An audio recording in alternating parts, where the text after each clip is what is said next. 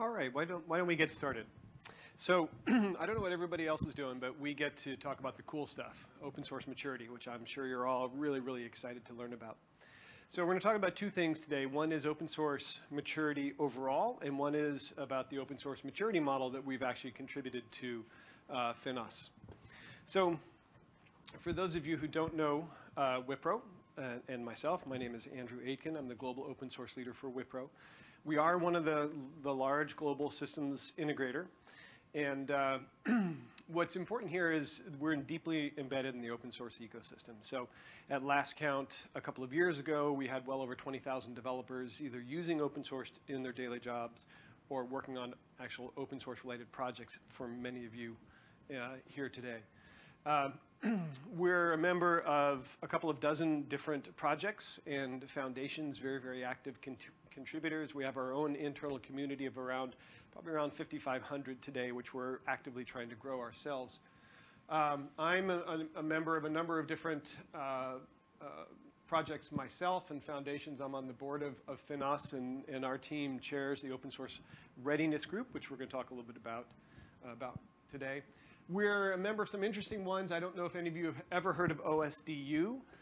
No marketing was involved in the naming of that foundation. It stands for Open Subservice Data Universe Project.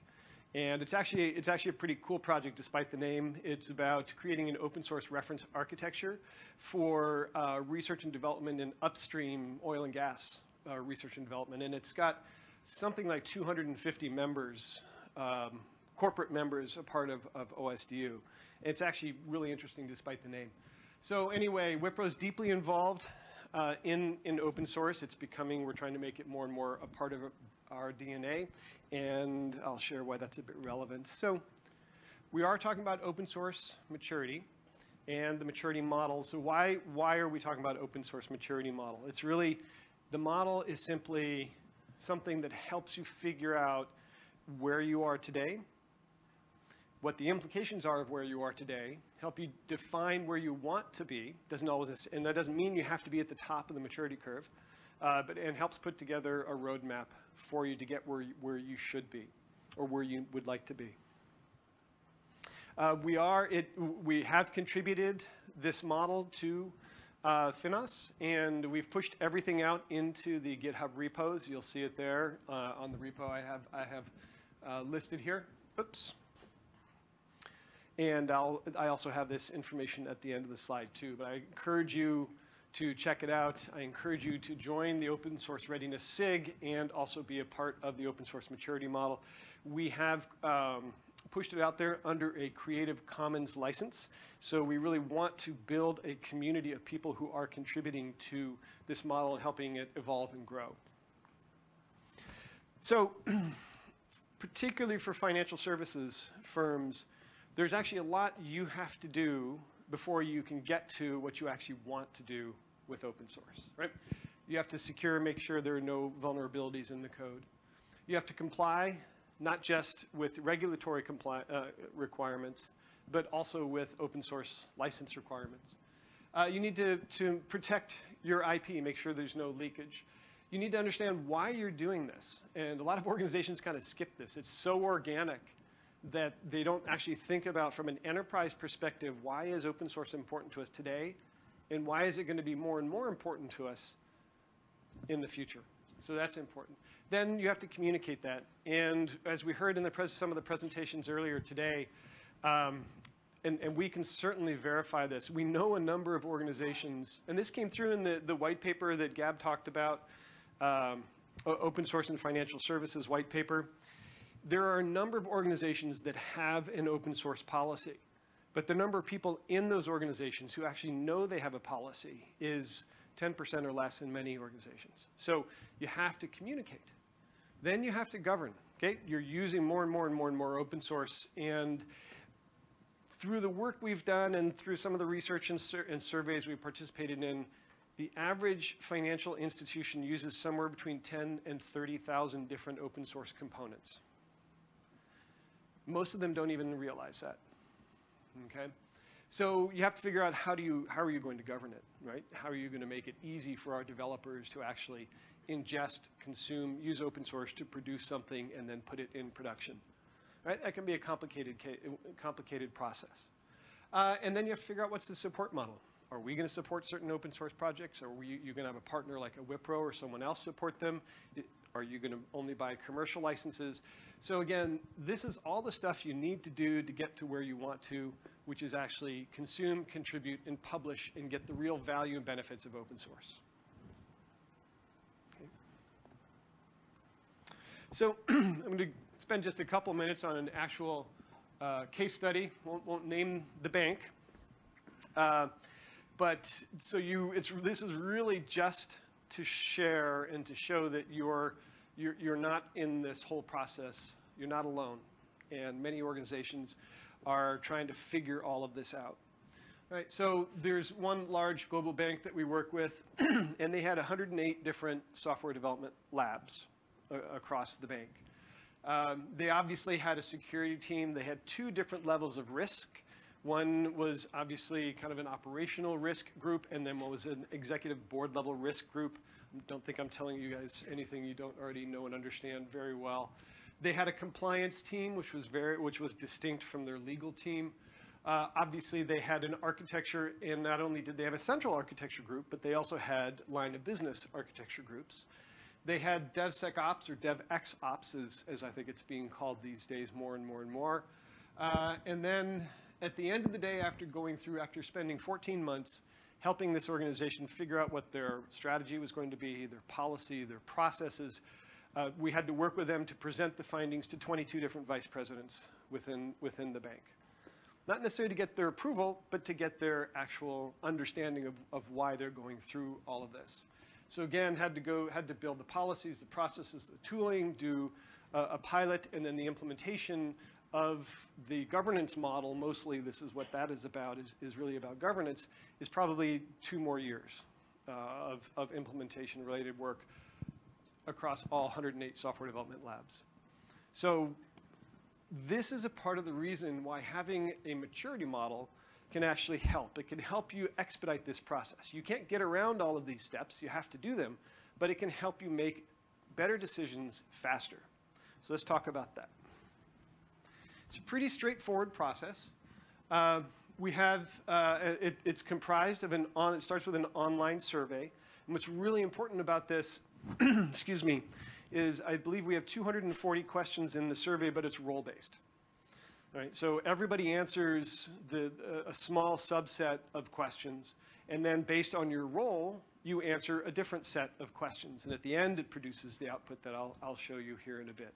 There's also a weighting engine built into this open source maturity model. So a lawyer will, if he's answering questions about licensing, compliance, risk, a lawyer who identifies, obviously through the first step of the survey, his response will be weighted slightly higher than maybe someone who doesn't have that kind of experience. So we've done that for each and every category. Again, it's the weighting engine that we have developed. This is an opportunity for us, for everyone, to get involved and to push back on the weighting criteria, to suggest a different weighting model or approach. This is where we want you to be active in helping evolve this maturity model. Okay, so all starts with the survey. Obviously, you get the output of the survey. Then you do a current state analysis. Where are we today? What do we need to do? Are we in the triage phase? Are we further down? Are we in the consumption phase? Are we beginning to contribute back? It helps you understand where you are today. It allows you to do future state planning, and I'll explain that in a little bit. And then obviously the next two steps are pretty easy. You implement the recommendations and you refine them as you go. So let's hear briefly from one of my team members. The open source maturity model is web-based and easily accessible to all members of your organization. The model starts with a short survey to gather the information necessary to calculate the stage of each element. The survey takes less than 10 minutes to complete, but provides everything the open source maturity model needs to generate a wealth of data that you can use to set your organization's open source strategy. It's supposed to. There we go. So this is an overview of the maturity model itself.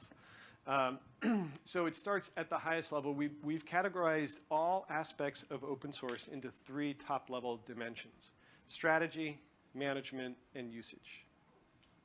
Then each of those can be broken down further into their constituent parts. Okay? And then the responses to the surveys help plot you against those dimensions and elements on a maturity stage. We have 5 stages. Again, ad hoc, aware, managed, engaged, and leading, and we are not wedded to any of these. Remember, this is becoming a community with a community project within FINOS. So we're certainly open to changing any and all of this as appropriate. But based on where you are plotted against the dimensions and the elements in the maturity stage, we've associated a set of attributes for being at that particular stage of that element and dimension. So it tells you what are the most common attributes of being at that particular stage in that particular element. We also have some documentation of what are the implications of being at that stage, and a set of activities. So each one of the plots also has a set of recommended activities to help you move to the next step or stage of that particular element. And so there will be, remember this is beta. Everything has been pushed just this week. We're evolving it as we go. So please don't judge us on the UI. We are working on that, and we'll continue to evolve that. We are taking ownership of helping evolve that rapidly, but don't judge us on the UI right now. So this is a heat map output of the model. So you can see where, if based on the questions that you answered around goals and objectives, you're at the aware stage. You can double click on that. Oh, didn't resize, sorry about that. But you can double click on that, and then out comes, again, a listing of the attributes and the implications and the activities to get from aware to managed.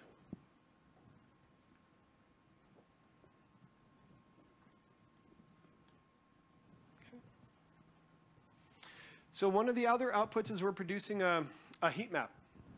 And I mean, I'm sorry, some spider charts. And so these particular spider charts actually show against each of the different elements of the dimensions where you are. So on the left-hand side it says this is where you are today. Based on going through that current state analysis, you've identified that you want to get to these stages over here. And again, the goal for your organization may not be to get to that last stage, the leading stage, either because it's not necessary, your goals and objectives don't require you to do so, or you simply don't have the resources and ability to get to that leading stage in each category. You may want to decide, maybe in one area that you do want to get to that stage, and others it's perfectly fine to be in the middle. So there's no universal right answer for that question. It's based on, again, your goals, your objectives, and your resources. Okay, so the output for the model will come. The output will come in 3 different formats. One is the heat map that you saw that you can drill down into in each section. One is the spider charts that you get. You get not only individual spider charts based on each element, but you get a rolled up spider chart that shows you at the highest level kind of where you are at the dimension level. And then you'll get bar charts if that's easier for your organization. We use Lime Survey, is the open source survey product that we use. We're in the process of, again, the most difficulty we've had is actually the output, is the spider charts and such. So we're creating some custom code. We're going to contribute it back to Lime Survey as plugins. And again, all of that will be pushed over to the GitHub repo. Before I move on, any questions about the model? Does it seem to make basic sense to you? Any thoughts, comments?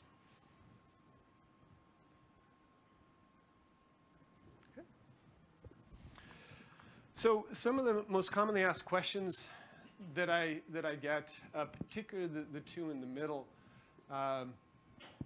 is we hear that a lot. In fact, last week I was in Napa presenting at the Linux Foundation Summit, and one of the presentations I gave was on connecting open source to the C-suite, and that got a huge response. That is a common problem across not just financial services organizations, but other industries also. Is how do you put open source in the context of the C-suite language, how do you make them understand the value and importance of it? How do you help them understand why they should be paying attention to it more? And that's a lot of what this maturity model can help you do. Right? It's going to help you show them where we are today, why it's important, and how we're going to, and why we need to get to some of the next stages.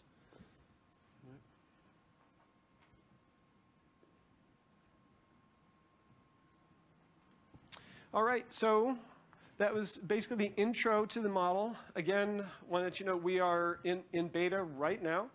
Right, we've pushed everything to the FINOS repos, GitHub repos. It's all the documentation's there. The model itself, the only thing that's not there is the code to generate the output. That should be there, and probably next week. And then the other pieces will be for the bar chart, and the heat map will be added shortly thereafter.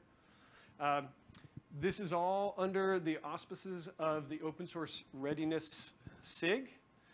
We would love to have more of you join and participate and not only talk about the model itself and how the model can be more fine-tuned for financial services. We do have questions in there specific to regulatory compliance and other types of risk that are specific to financial services. So those questions are actually in the survey, but we can always use more expertise from you folks. And as you can see, it's the first Wednesday of every month. We talk about the maturity model, how and where we need support, and how we're going to evolve it. But we also talk about a lot of other things. We'll be bringing in outside speakers to the Readiness SIG. So I hope you all can join and participate here. All right.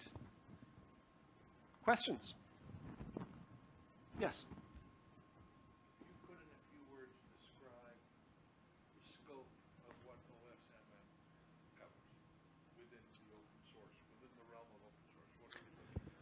Sure, and I'll put one slide back up to help kind of guide that.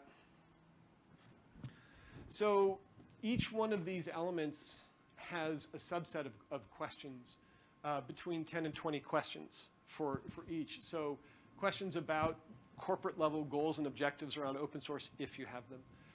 Questions about how do you handle open source from an operational perspective today. What is your culture? That's particularly around, we have some questions around inner source. Are you using inner source? What does it look like? What are your goals there? We're going to be working with the FINOS Inner Source SIG and Inner Source Commons to kind of consume the maturity model that they're building specific to inner source. Obviously, there are 10 to 20 questions about each one of these elements here. So contribution, are you contributing? Does your policy explicitly allowed contributions? How do you deal with licensing? How do you deal with, do you have a corporate CLA? You know, things like that. It's pretty comprehensive. You read the questionnaire, you'll get a good feeling for the scope. Those are the headliners. And if you read the questionnaire, right. You'll get it. And everyone, so the version today that's available, you can go through the questionnaire and you can get just the output of the questionnaire for yourself. The second iteration will allow you to go through it at an organizational level. That's simply an implementation approach we're talking about with FINOS. So they would send you, if Citi or Morgan or Deutsche Bank or whichever organizations you represent say, you know, we'd like to have, and we do this. So this is something that we've been using in our consulting practice for years. And we always recommend or always go through minimum of 15 interviews per company, different roles, different organizations. If they have an OSPO, who runs the OSPO, legal, procurement, HR, DevSecOps, architecture. We want to make sure that people representing all these key roles go through the survey and answer it to get a real holistic picture.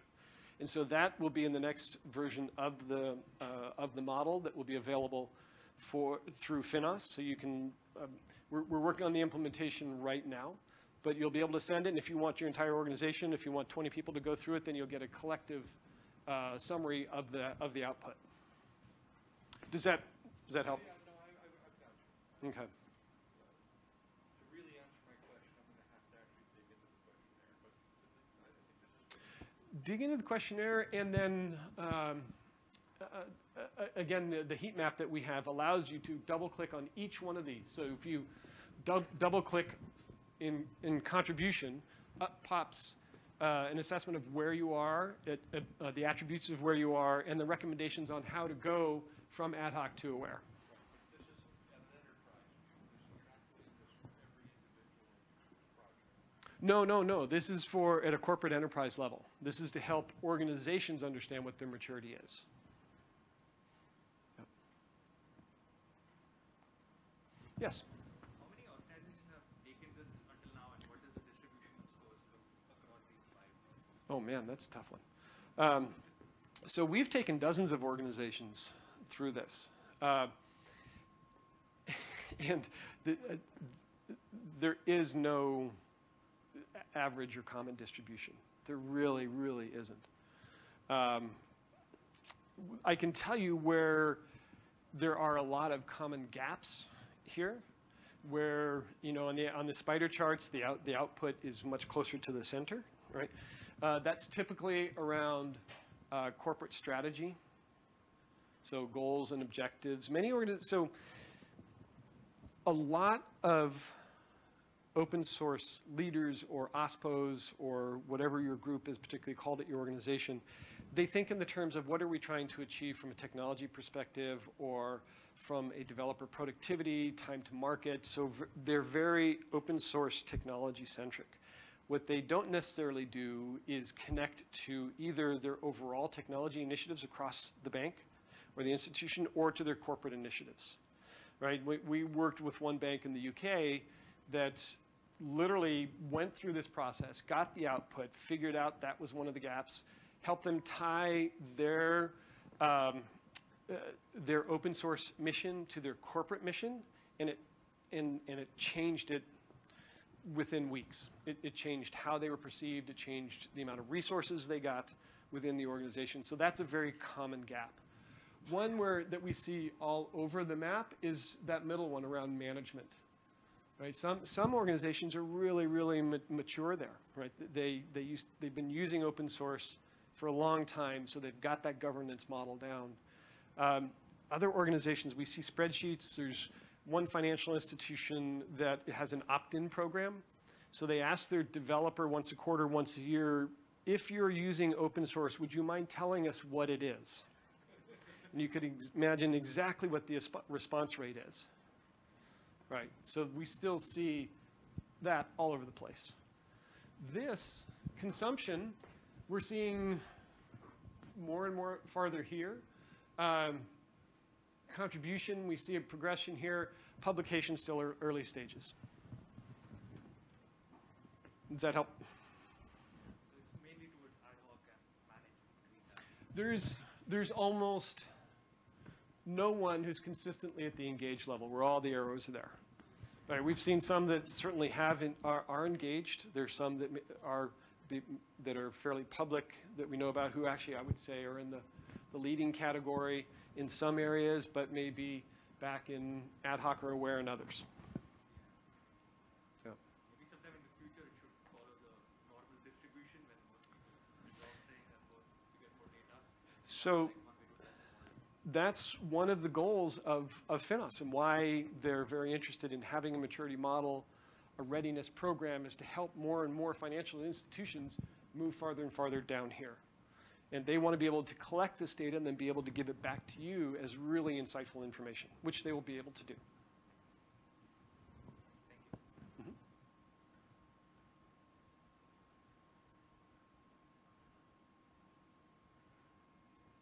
All right. Well, thank you all.